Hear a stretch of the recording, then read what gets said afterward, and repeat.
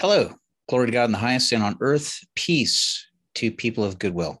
My name is Kevin Gregg. Welcome to the show. This is the show that is designed to help you reflect, refresh, reinvigorate, reinvent your life according to God's call for your life. Hi. If you're first time here, thanks for coming. Today, special day. Didn't do it live, but I decided I was going to record it anyway. It's the 50th episode. So 50 episodes of the Kevin Gregg Show, which I'm super happy about, right? That means like over 10 weeks ago, I started this. I've been doing about 3 shows a week for over 10 weeks or so now. Maybe it is definitely more, but really glad to show up with you guys. I thought for today, there's something that popped up in my mind, and I'm just going to share it with you. I have been thinking about Quentin Tarantino. Now, just over the weekend, he was actually on another podcast with a guy named Brian Koppelman being interviewed. And actually, I had listened to Quentin Tarantino probably, I want to say 3 weeks ago, maybe a little bit more than that, on the Joe Rogan podcast. He has been doing the rounds because he's released a novelization of his book, Once Upon a Time in Hollywood. And it's his first time that he's done a novelization. So he's making the rounds and dropping by the podcast. And I've been thinking about him for a while. And it was actually a very interesting interview with him on the Joe Rogan podcast, because I was listening a little bit to his history and everything that's gone on with him. You know, Quentin Tarantino, very, very interesting for me because there was a big change and a turning that had happened in my heart back in about 2015. We'll get to that in a minute. You know, he is an accomplished filmmaker. I want to say that. You know, over the years, when I first got introduced to him, I first knew about him from Reservoir Dogs back in about 91, 92. I was still in college. Somebody had a videotape of it saying, you got to see this movie. It's kind of like it's almost like a stage play. And of course, being in theater at the time, you know, I was like, great, let's take a look at it. And I remember being captivated because it had that, you know, it had that feel of like guys in cool suits, and it had this gangster feel to it. And of course, the pop culture references and, you know, the violence and swearing. And it was just kind of like independent.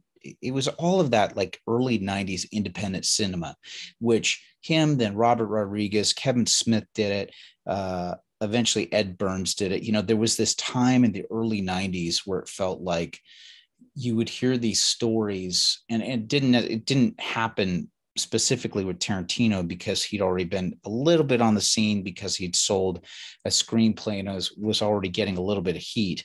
And Reservoir Dogs wasn't, you know, he said it on the Joe Rogan podcast. It was like maybe $1 million, $2 million picture. Go to that podcast to double check that stuff. But, you know, it was around that time, especially with him, and then also with the Robert Rodriguez stuff and Kevin Smith, it just felt like, oh boy, anybody can make a movie. You know, there was even a period of time where, you know, Ed Burns' story was that he had run up like $25,000 in credit card debt. And I think Kevin Smith had done something very similar. Like these guys took out these credit card loans, you know, maxed out their credit cards so they could get film stock. And then it was about shooting the film for as cheap as possible and then getting it into the film festivals. And everybody was so excited. And there really was a period of time where the industry just got glutted, right? It just got glutted by people that said, oh yeah, I can make a movie too. Yeah, all I need is $25,000. And it's like, no, it's not just that. You need a little bit more than that. But Quentin Tarantino was one of those guys I really followed, and especially by the time like Pulp Fiction came out, which was so, the cinematography in that and sort of the messing around with time and using theme as sort of a through line with it, and just some very iconic moments in that film. Now, I say all of this because over time, as I've gotten older and have continued on my journey with my faith, right, with my Christianity, with my Catholicism, that you look back at a lot of that stuff and go, oh man, And it's not even so much, I guess it's a thing that really happened here over the last 15, 20 years, right? It's the glorification of the anti-hero, the glorification of evil men, right? You see this with Tony Soprano. You've seen this with Breaking Bad with Walter White. Um, you know, these guys, these bad guys who are basically put into the hero position and glorified. And even, Don, for less to some extent, like Don Draper and Mad Men, like these guys that get away with bad behavior, and yet we're following them on their journey and we're kind of rooting for them. And there are many elements of that in Tarantino's movies. But, also along the way, he's had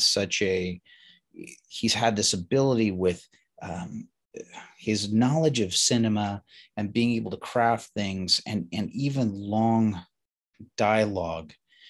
The fact that this is a guy that could just write pages and pages and pages of dialogue and have you just captivated with it. I remember getting a hold of a copy of the screenplay of Pulp Fiction. I don't know how I got it. Somebody must have had it. I mean, I was just obsessed with it. I remember I got a Xerox copy of the script from someone who got a hold of it. And I remember just poring over that and just wanting to write material like that. And then, you flash forward through a few things, Kill Bill was a little bit over the top for me personally, because it was just, I wasn't as much into the Kung Fu genre when I was growing up. I mean, I knew of it. And of course it was ultra violent. And of course I'm skipping over other things that he did, like Jackie Brown, or even his involvement in From Dusk Till Dawn, or the other, what's the one, the double feature one that he did with the stunt car thing with Kurt Russell. I ended up never seeing that because I just thought, I don't want to watch something that's that gruesome. Death Proof.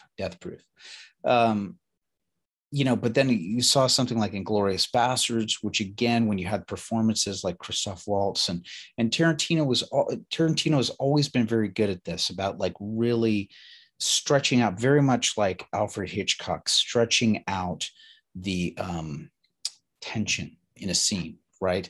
Like the suspense, like you don't know what's going to happen in a scene, or something will catch you completely off guard, which he was very good at.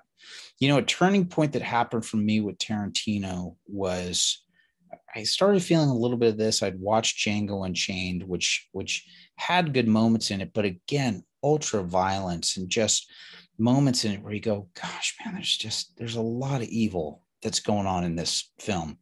And even though there's some revenge and justice that's being served, it's like, whew, it's a lot. And that was even present in Inglourious Bastards. You've got, in a spoiler alert for a movie that's several years old, but, you've got the parts of the Jewish Inglourious Bastards team that in this alternate timeline of history, they kill Hitler in a movie theater, but then they start mowing down all of these people, and these two guys just like, they're consumed by like rage and murder and hate. And you go just like, what? It's part of it's like, okay, you killed Hitler, and you also feel like you've lost your soul at the same time, right? You may have avoided a great evil in this timeline, but the rage and the murder and the hate that you have, like, it's not good for your soul.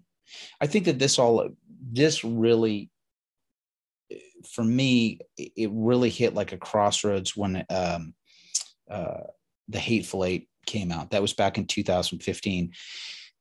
And there was some stuff that happened around that time. I remember going to see that movie, and the big thing with the Hateful Eight was like, here's this epic Western, and it's got all these guys in it, and he's using like Panasonic cameras, that were like, they're like 60 millimeter. It's like, it's all an homage to cinematography, right? From the last, 40 or 50 years. And I remember they were doing a roadshow version of the film. We went down to the ArcLight at Sherman Oaks to go see this film that was being presented in this 60 millimeter widescreen format. And we spent extra money and got like a souvenir thing. And I will tell you, it was one of the most, I felt dirty when I came out of it. Now, in listening to him in interviews afterwards, that's sort of his point, is that none of these people are redeemable. But boy, when you're just immersed in that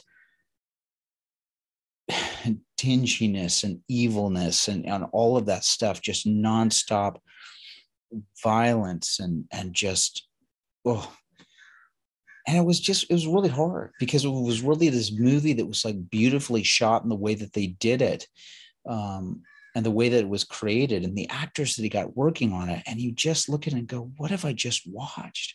What have I just watched? I remember, and I actually pulled it up for this back in 2015. And when I said there's a website that's called Plugged In. And this is it's associated with Focus on the Family, but pluggedin.com. And they've got movie reviews. I'll put this in the show notes. But there's this writer, Paul Asay. He's a film critic. He wrote this review about the Hateful Eight that I thought it was just so right on the nose, right? It's like, here you've got somebody like Quentin Tarantino, he really knows, like he knows his movies. He knows his movies. He knows his cinema. He knows storytelling. But Paul Asay in this film critique back in 2015, he said, the hardest thing with this, and I'm paraphrasing, but he says the hardest thing with this is like you go to a 5-star restaurant where you know that the chef can just cook these extravagant meals, makes this great stuff. And it's like they bring out, the salad or the lobster, all this stuff. And the chef has decided that for all of this beautifully cooked meal and presented meal, he's going to put horseradish over everything, right? So it just overpowers what the meal is. And that was sort of my experience with that movie. I think that he got it right on the nose, which is like, here's this beautifully filmed movie, and you've got these actors and the potential for what this is, and it's just drenched in all of this other stuff. And it was really one of those things where at that time I just said, I think I'm done. I think I'm sort of done with Quentin Tarantino. I don't know if I can do this again. And Once Upon a Time in Hollywood came out. I heard a lot of people gushing over it, and I said, I don't think I'm interested in it. I finally saw it when it came out on cable. I finally thought, all right, I'll pull the trigger. And I was enthralled with that movie.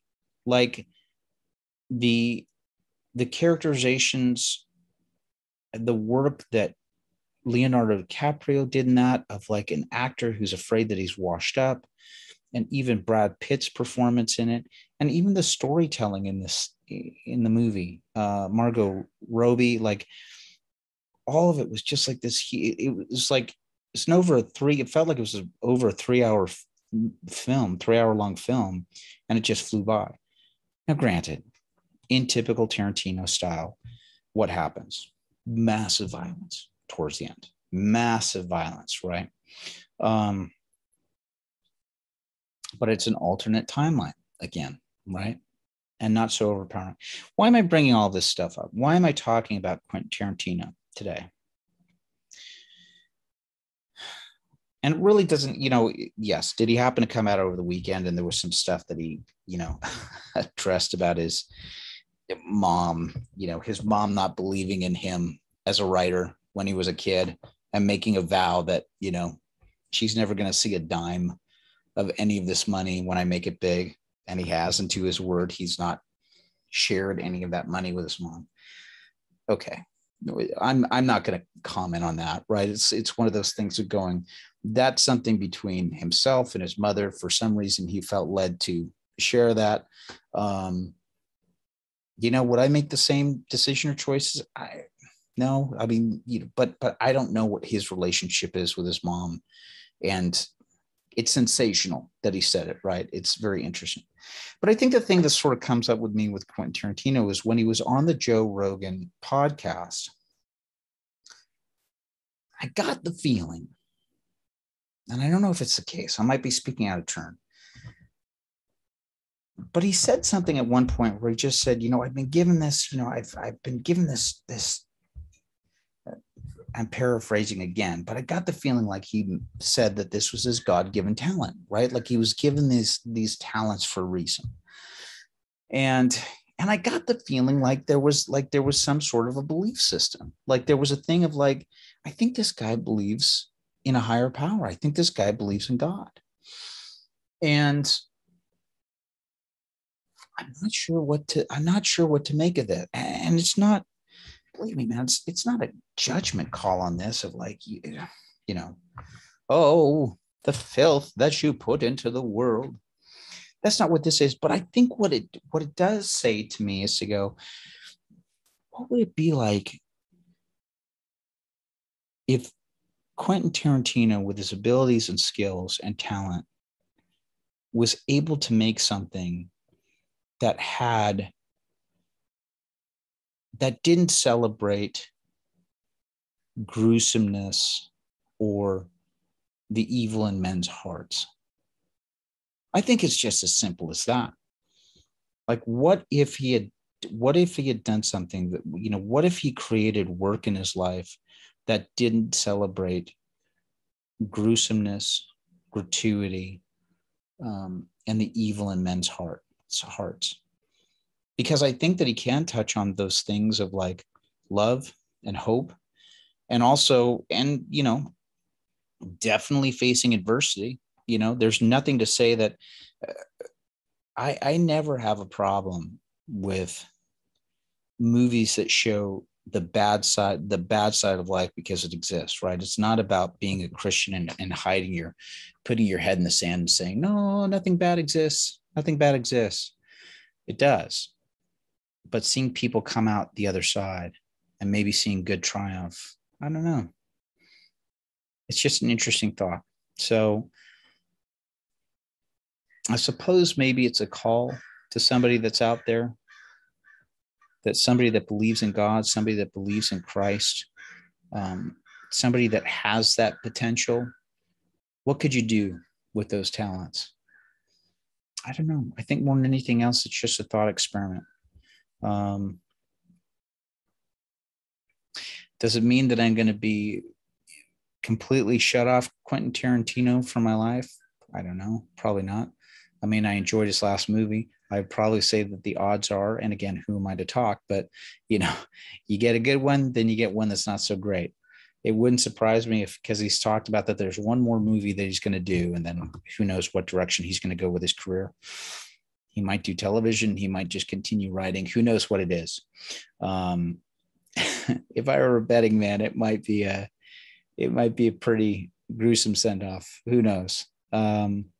Anyway, those are just some thoughts that I want to share because, I was at that point. I remember just being, I suppose there was a part of me that wanted to emulate him when I was younger, right? And, there are parts, particularly in the entertainment industry, where there are some things that make no rhyme nor reason. I was having a conversation with a younger cousin of mine over the weekend who's shown interest in getting involved in the entertainment industry. And if there's one thing that I've learned over the years is there's no set formula. Like I can't give you a set formula for success, right? Just because sometimes people that I've known that have just like have hit it for fantastic reasons. And there's other people I've known that have hit it and you just go, huh? What? And that's not to say, I mean, Quentin Tarantino is somebody that definitely had skills, right?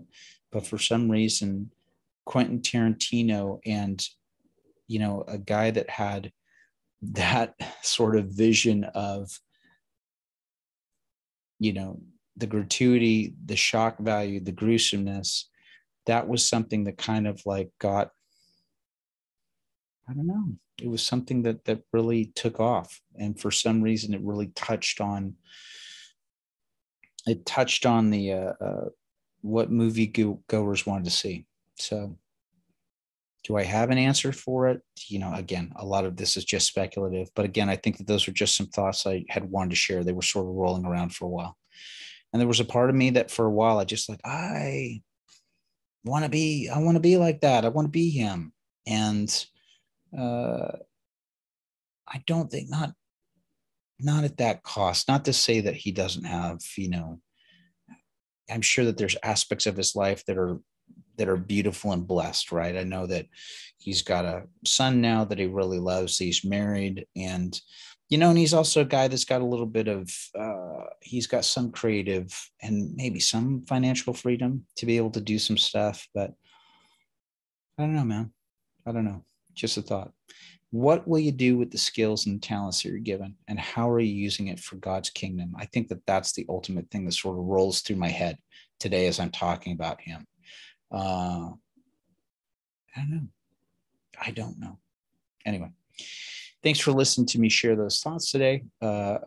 Appreciate it. If you like this video, please like and subscribe.